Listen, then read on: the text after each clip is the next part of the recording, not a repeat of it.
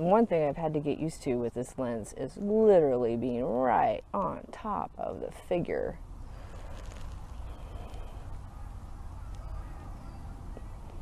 And that's too long of a shutter speed, messing around with my ISO.